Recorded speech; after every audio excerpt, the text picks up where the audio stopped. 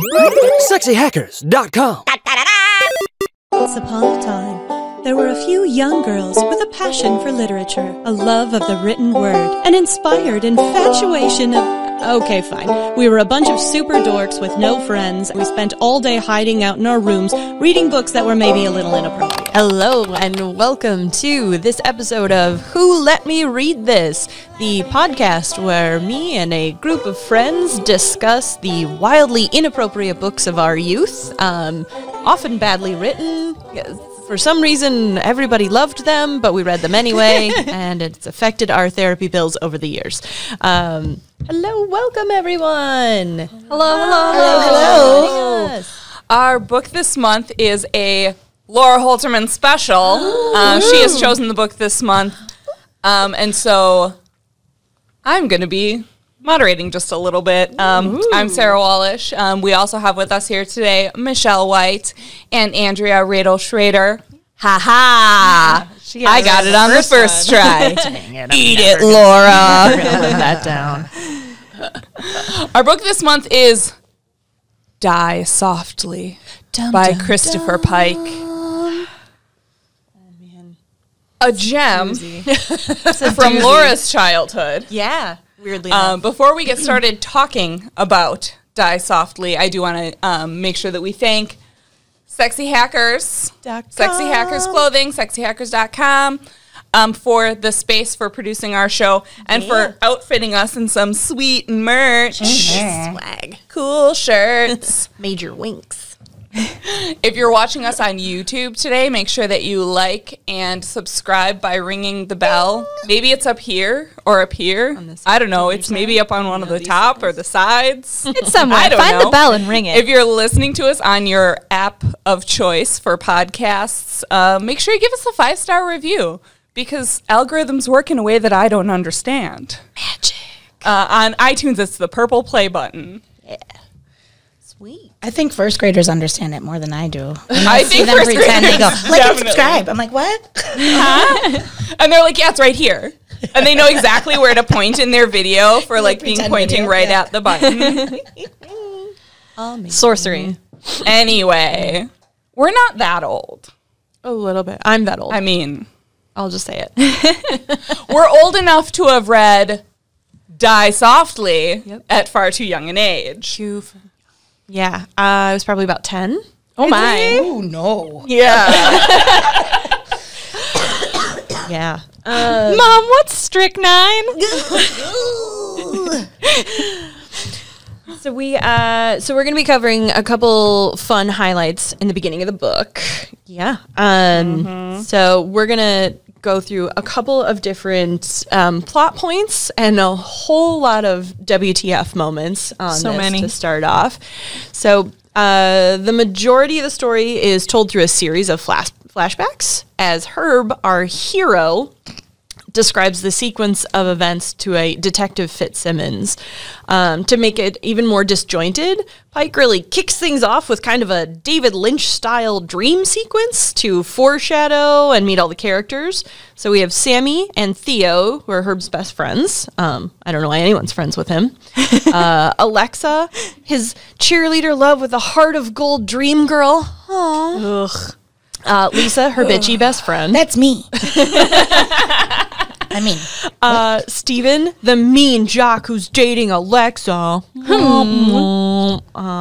And Roger, Theo's brother, and Lisa's boyfriend, who died in a cocaine overdose / car accident 6 months ago. Yay, fun. Yeah. He might be my favorite character. Yeah, Roger. you know what? Roger. Justice for Roger. Justice for Roger. He's dead the whole time. So we're starting off with this book where Herb's friend Sammie has encouraged him to use his amazing photography skills. so good. To take pictures of cheerleaders in the shower on Friday. But he was unsure because Alexa might like him. Oh no, what do I do? Yeah, right. No. Hormones win. Of course. Then next, we get an intense, super high-tech camera equipment description from 1991. Yes. That goes on for like pages and pages. He hooks the computer up to a VCR. Super high-tech. fancy equipment, the VCR. Yeah. To make it delay, I guess. Yeah, there's Like, a lot of put a hand delay wavy timer. engineering going on. Yes, Christopher Pike, we know you're smart. Yeah. I don't believe that Christopher Pike actually knows anything about engineering. Or anything. Don't sue me, Christopher Pike. Yes. And then, so he does this. He breaks into the showers and sets up his cameras. And then the next day, he decides to just ditch school. But when he's driving to the locker room the next day, he sees a fiery car crash where Roger died 6 months ago. Turns out it's Lisa. Oh no. And her autopsy reveals she was a longtime cocaine user. Woo. Yep. To be fair,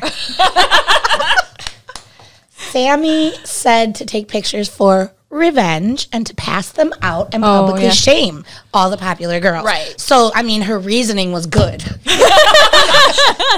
Sound reasoning. Totally. So let's go back to this first point. So Sammie is really the driving force in this. Yeah, she instigates the whole thing of like, isn't this a great idea? Let's do this. Those bad pretty girls. I'm gonna distribute the pictures at the end of the year senior party. Yes. Like Of them that's naked, her plan. which wouldn't embarrass them at all because they're all hot. So I don't even get that. They'd be like, yeah, that's me in that shower. Mm-hmm. Yeah. Immediately, like, my first assumption until much later in the book was just like, so Sammie's real gay. Like, Yeah. I mean, if only the book was about how gay Sammie is, And that it would would have been a much lot better better. of a book. yeah. I would have enjoyed it a lot more. But Herb has like zero anything, like in terms of personality, conscience, thought process. So he's just like, yeah, okay, let's put a thing in the showers. Like, Herb is the worst. He's the literal worst. The worst. He's like a mix between an incel and like a nice guy TM. Yeah, Where it's he's a like, lot. I'm so nice, girls don't like me. Nobody wants have to have greasy sex with hair. me. I don't know. Yeah, he's like super tall, very skinny, like long straggly hair. He washes his jeans once every 6 months. Whether they need it or not. Yes. He works in a factory, by the way, after school. You wear your jeans So, like- every day and also to work at a factory, and you're saying that you're going to wash them every 6 months, whether they need it or not? Because I guarantee it's not or not. No, it's they needed it. They needed it many moons ago. He like forgets things all the time. He talks about how he doesn't remember like anything ever, including important events of his childhood. Like, Herb needs a doctor, a therapist, like a life coach. Herb needs a lot. This entire book took place in my head where my dad lived when I was in high school, where I lived for like 6 months. On an old road. this whole book. So it was very odd. I actually had a is friend. actually the inspiration for the song Old Town Road. Well, totally I had true. a friend who on our road got hit by a drunk driver and died while we were in high school. So I like pictured Yeah. it all came together for me. Yes. And part of his physical description, or how he describes himself, he was unkempt. Should not mean that your hair comes out in clumps. Is that how he describes Yeah. it? He's like, when you brush your hair, it just comes out in clumps. Yeah. And he never asks out a girl because he knows he would just be turned down. He's a realist. And I was like, if I have to hear that bullshit crap one more time from dudes, I'm going to throw him out a window. I read that part aloud to Nick, my partner, and I was like, this fucking guy. And he was like, what are you reading? What are you reading? And I was like, yeah. Uh-huh. Exactly. I don't know. Sometimes I feel like some guys need to be more realists. That's fair. And I feel like I might have marked this page where he describes himself. And not only does he describe himself like in the least charming terms of all time, but like every other character, unless they are a prototypically hot lady, gets like the roughest description. His friend, Sammie, he spends about half We're a reading page that aloud. talking about her. I think my favorite part is the description of her hair, because that's just brutal. He that one I remember offhand. Her hair was like a dish towel that got stuck in the garbage disposal. Yep. Like, I'm This sorry, is what? your friend.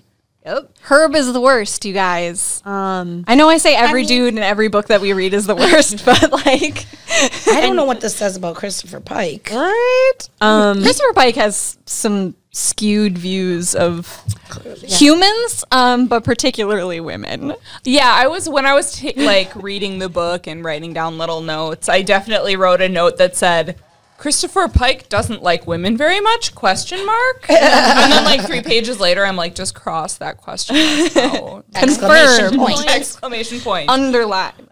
Can we read the description of Sammie aloud, Yes, though? I feel yeah. like it's egregious enough that it Yes. has to be read. Yes. Of his best friend. Of his How Yeah. he describes her. One of his best friends. of his 2 friends. Yes. Of his 2 friends, this is one of them. I'm a fan of his other friend. Yeah, Theo's not. Theo's Yeah. well, pretty solid. drives drunk a lot, but He'd known Sammie forever. She had hung out with Theo and him since they were kids exploring the hills surrounding Manville. Back then, she had been a tomboy, and she'd grown up not entirely feminine. Gay? Maybe. Hopefully? No. First, there were her clothes. She dressed like an ex-convict. A male ex-convict. She was fond of wearing sweatshirts, even on 90-degree days. That day, she had on an extra-large, long-sleeve wool shirt with a stencil of Fred Flintstone on the front. P.S. I want that shirt. Sammie was also overweight. She didn't have a body. Her body had her. Somewhere inside, hidden beneath the rolls of fat, was the real Sammie. Ooh. She could have been an attractive girl. Herb knew because he'd seen her baby pictures. Oh, excuse me, what? He'd seen her when she was a baby, although that time period naturally lay outside the domain of his higher brain centers. Sorry, what? Her hair was light brown, healthy enough, but cut like a dish towel that had fallen into a garbage disposal. She had bangs that had grown into tangled strings that spent most of their time collecting sweat. She never wore makeup. She said she was allergic to it, but Herb thought she simply didn't know how to put it on. Or if she did put it on, it would show that she cared. And above all else, Sammie Smith didn't want anyone to know that she cared what anybody thought about her. And she does not care what you think, Herb. And Herb. Ugh. Is that, I'm now picturing, what is her name? Ali Sheedy from... oh, Right? Ellie Sheedy, Yes. super hottie But- from The Breakfast Club. Yes, but like a fat version. Yep. Like, oh. Me So- in high school. So that's his best friend, and she's encouraging him to take pictures of cheerleaders in the shower to get back at them. And then we launch into this amazing description of camera equipment from the 90s. for so long. Why? Christopher Pike, you are not a photography buff. We get it. You took one basic class. Yeah. You're fine. He knows how to develop film, though. Yeah. Twice he Yeah. explains it. So we know that Charles Dickens got paid by the word. Do you think Christopher Pike got had a word count that he had to meet for this book, and he was like, "Oh, let me just describe this in great detail, meet my word count." Possibly because it's not very long. No. It doesn't have a complicated plot, so he really had to dig for... I mean, I would have went into something else, though. Like, Well, yeah, and his choices to ramble on about are buck wild. Like, he spends pages and pages on the camera setup and developing film, and then we get like a half page maybe about like super intense, interesting things that happen. Yeah, Like one little things- sentence. Yeah.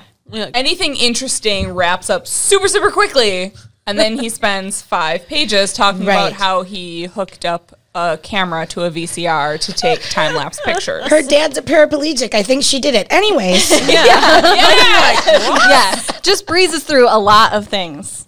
Obviously, we have a lot of WTFs Yes. about many. everything about this book. But before we hit those, we want to take a quick second for a message from our sponsors, Sexy Hackers. SexyHackers.com. SexyHackers.com. And we're back with some delightful WTFs about Die Softly by Christopher Pike. I like your cover Laura's better than my cover. Yeah. Show the other cover. So there are 2 different covers for this book. One of them looks like maybe they reissued it. Yes. And we're like, let's make it more modern and edgy. Mine is straight up like 1991. Cursive fluorescent writing. cursive writing. I love it. Ours looks like a 1998 direct to VHS thriller, that you would pick up at Blockbuster. Yes. If that doesn't exist yet, can we make this movie? Starring a pre-Dawson's Creek Katie Holmes. Yeah. As Sammie, because they couldn't actually cast anyone fat. Oh, absolutely not. No, of course not. The 90s. So I'd say before we dive into any of our WTFs, the car accident nonsense that came up. So can I first say, so Herb's just allowed to just ditch school whenever, I guess? Well, his mom's a single mom, and she's working desperately to support them. And he's working, what is How it, can she be like 6 concerned? p.m. to 2:30 a.m. on he school and nights. Herb both work like second Yeah. shift think at it's a... 12:30 or is it 2:30? I think it's 2:30. Because he works, he Still. said he works the split shift, so that would be like a mid between second and third shift. Yeah. So It was working, bonkers. Yeah. Well, like at the electronics plant. wages So- have not kept up with inflation. Clearly. Even in 1991. Clearly. Yeah. But obviously this was not a problem because he's 18, almost 19 in the Why are you still in high school? right? That's what I was wondering. I mean, think about what we know about her. I can't say I'm He's super a shocked C that maybe he plus struggled in When student. school. you're little, when you're like 4 going on 5, like they kind of give, if you're in that Do you middle think his mom ground. redshirted him? His That's mom what might that's have, called. his mom might have redshirted him and been like, well, he's not quite ready for kindergarten yet. Because you're either going to be the youngest kid there or you're going to be the oldest kid. Thanks. I actually think it's potentially a more responsible parenting choice to have them be the oldest versus the youngest. Depending So on they their can- maturity. Yeah, depending on their maturity. And Herb But doesn't based have on that. what we know. So We know that. Clearly no.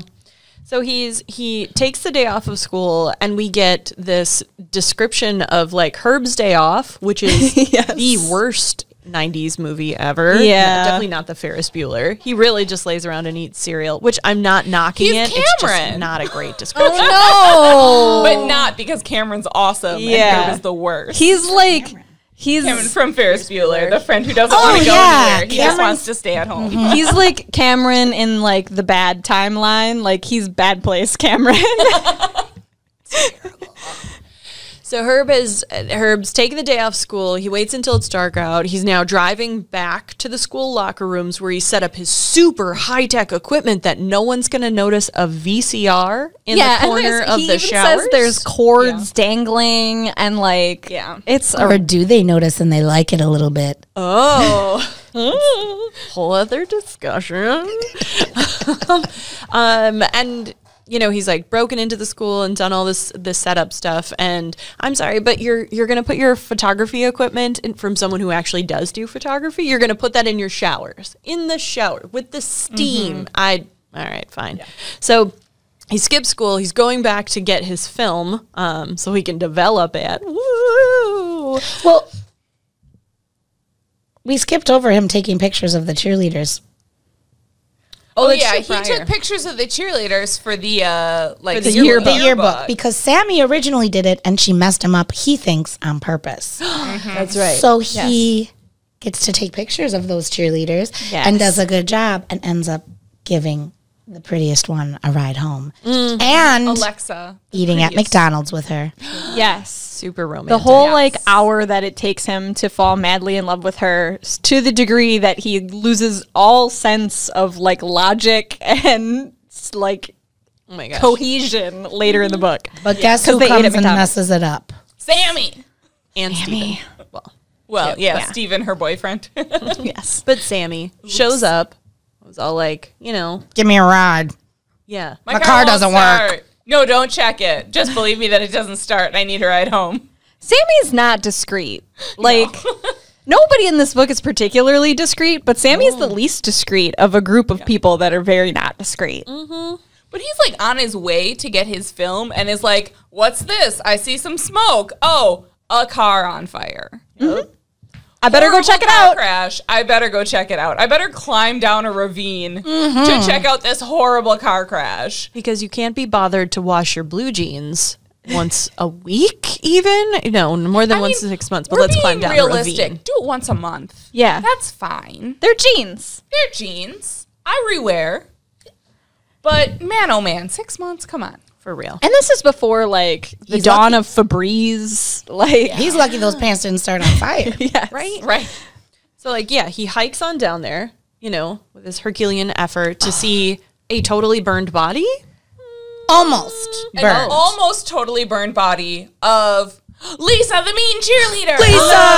Alexa's best friend. No. But it's okay because she was bitchy. Yeah. He got there just in time to see her face melt. Oh, yes. What a description. I actually put a note in the Right book off at the that skull. point that just said, it's not that easy to burn a body. Discuss. Did Christopher Pike, well, I guess 1991 was pre-Law and Order. So maybe he didn't know that it's really hard to burn a body. I still feel like the Discovery Channel existed. There must have been some true crime shows. Like, SVU? I feel like it's been Yeah. on for like 30 years. I think it's something like 18 seasons. Or, it's a very Dateline, long time, but something. not quite 22, long but that's enough. okay. But yeah, like Dateline, 60 Minutes, But Unsolved Mysteries. Yeah, but back in 1991, it was weird to ask the question like, "Hey guys, do faces melt?" You know? Yeah. Now with How the- long would a car have to be burning to make the body in it unrecognizable? Like, just for my book, though. Yeah, because now you have to. Back then, you had to ask people that. Now you just ask the internet, and it's fine. Right. But the internet is much less judgy than your local reference librarian. which, P.S. I love reference librarians, so like get down with your bad selves. But Yes. also, you know that when somebody comes in and asks you a weird question, you're like, oh, geez. Let me just stop at the funeral home real quick. yeah. So tell me about unrecognizable burned bodies, Undertaker. Ask your local undertaker. I have I've mentioned before that I'm pretty sure I was on a list at my library.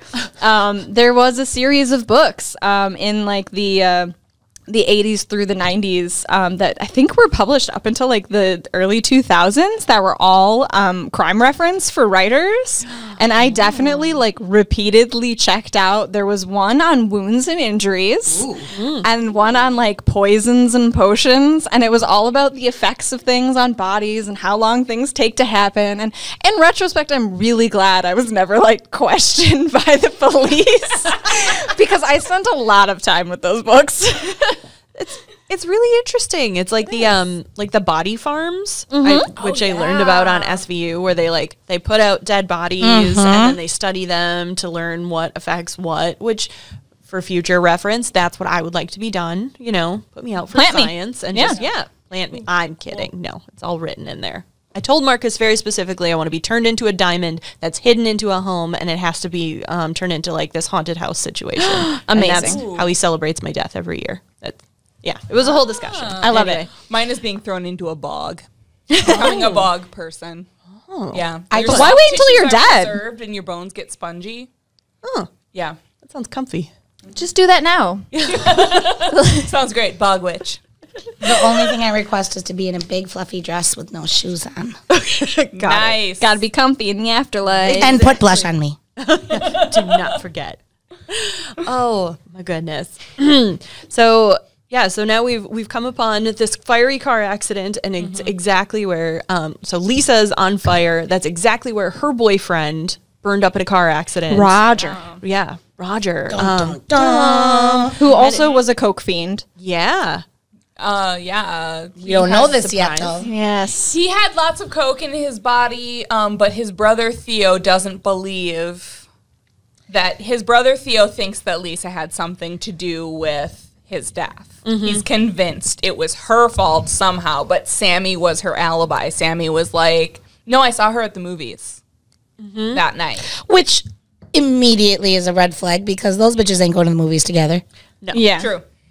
No. But They weren't together. They were just, you saw each other there, but no teenage girl that I know goes to the movies alone. That's something you grow into an older age that you're I like, still "Ooh, don't." movies alone. Oh my God, I love going to movies alone. But when I was in high school, never. I would have been like, no, I can't. Someone might see me. I also feel like Christopher Pike doesn't know that much about cocaine. Yeah, probably fair. That's made pretty clear throughout the whole book. I think there's It's like something- long-term effects. I'm like, what were those long-term effects they found in this burned body? I'm pretty sure that would have been all burned up. Yeah. Your nose would be the first Nasal to go. damage, Like, I think, is the only thing you can really tell. Yeah, In that short of a life, like they're only 17. It can't be that long. Yeah. Yeah. That's true. I started doing cocaine when I was 4 years old. Really wanted to crawl. Oh. And those are things that I didn't pick up on as a kid. So like I said, I read this when I was like 10 years old on accident. Totally sneaking books from the adult section of the library, because our 2-room library in Nakusa, Wisconsin was like kids books and then adults back here. And so I would like reach behind the shelf and like grab a book. Because you get yelled at, you get kicked out of those sections by the librarian. They didn't say anything when I actually checked out the books, though, which is weird. Not paying attention They at all. only knew which books were in which section by where they were on the floor. Yeah. And so as long as they didn't see you in the wrong section, they were like, yeah, I don't know, must be out of the section that she was supposed to be in. Right? So reading this as a, again, I don't know, I guess as a kid, and I definitely like reread it over the years, Herb was not as bad of a guy. Something in me was like, I don't know, he's kind of weird, but he wasn't like a bad person, and that definitely changed reading it this time through.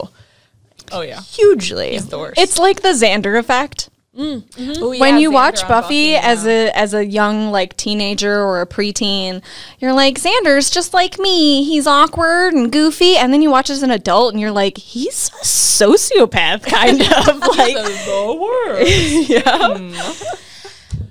worst. Yeah. But I think that's... I think he was the worst. I hate him so much. I just thought he was dumb. Well, like, just naive. Like, come on, dude. But not intentionally the worst or like, He was does just like, describe his mom a little too yes, I was trying to remember uncomfortably for there's a whole bit where he talks about this was my first thing. I was like, you're not just a weird teenage boy, you're like a weird human in general. He talks about like his mom and how she's just as attractive and her body is just as hot as any of the teenagers. Yep. And that he stopped being comfortable with physical affection from her when he like got into the 7th grade and started thinking about sex all the time. Ew. Yep. Which like, Herb, do you want to fuck your mom? Herb? Do you want to fuck your mom?